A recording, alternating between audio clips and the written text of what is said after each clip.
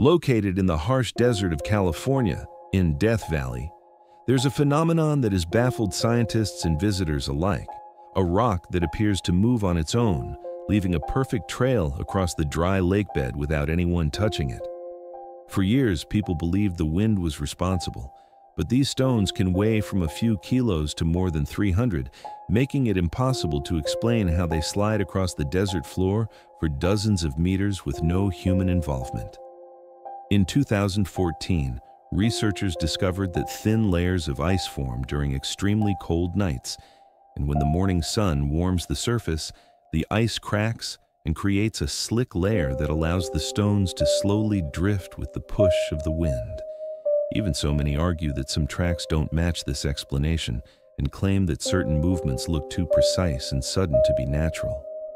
In a place as unforgiving as this, no one truly knows what forces are at work. But one thing is certain, these rocks keep gliding silently across the desert, defying all human logic.